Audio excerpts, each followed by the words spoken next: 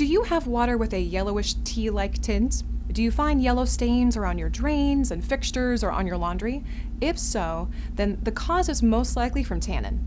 Tannins are a naturally organic material that's formed after the breakdown of vegetation. It's mostly found in lakes and rivers and in shallow wells that may supply your home's water.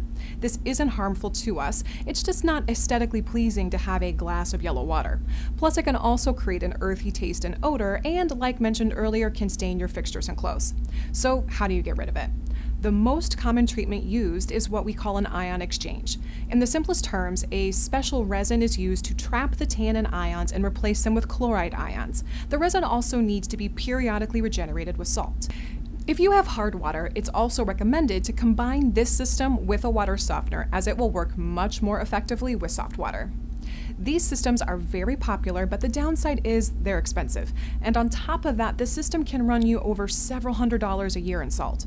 Depending on the application, we feel that there's a better, more cost-effective solution: the US Water System's Disruptor Filter. It's new technology that absorbs and traps not only tannin, but also other contaminants like bacteria, lead, silica, copper, heavy metals, and more.